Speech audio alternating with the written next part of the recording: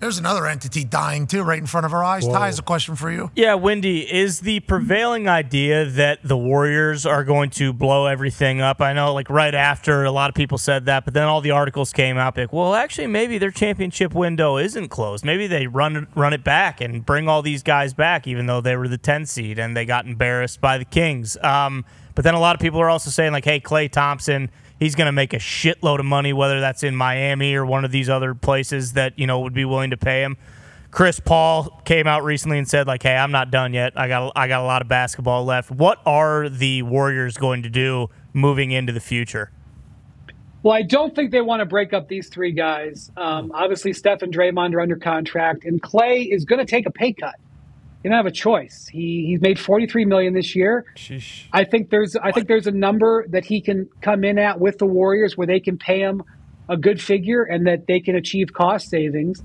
The big question is, to me, can the Warriors improve this roster without spending $400 million? Because they spent $380 million this year, when including the luxury taxes, and that's a big number. Now, by the way, they were a better team this year than they were last year. And you may say, no way, they didn't make the playoffs this year. Last year, they made the second round. But I'm telling you, considering Draymond crushed them with that 20-game suspension, across all those suspensions, they actually won more games in the regular season this year. The West was just much better. And last year, they got a more favorable draw.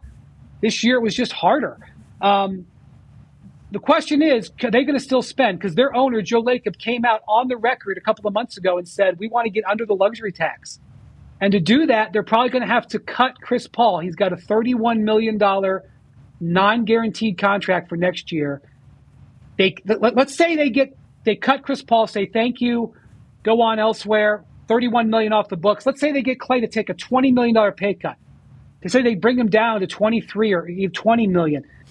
He still averaged 18 points this year, shot 39% from three, led the league in free throw shooting. Like, he's still an excellent player. That's $50 million in savings right there with those two moves. They don't do anything else. They're out of the tax, and things are better. But is their team better? Can they get better? So that's why the Chris Paul thing is a question. If they pick up Chris Paul's contract, and then they've got a few draft picks left, plus they have these young guys. They got 4 young guys who they play who are really interesting. Brandon Pajemski, Trace Jackson-Davis, which you might have heard of there in Indiana, Moses Moody, Jonathan Kuminga, who is one of the better young players in the Western Conference. Great name. And they're willing to package all that together. They could go star hunting and add to the roster. Maybe they could put Andrew Wiggins in that deal. But it's going to be really hard if they do what Joe Lacob has said, and that's reduce the payroll. By the way, if they bring that team back next year, this team went 27-12 down the stretch. Those young players get a little bit better. Draymond doesn't get suspended 3 different times. Maybe they're the 4 or 5 seed. Does that mean they're a championship window?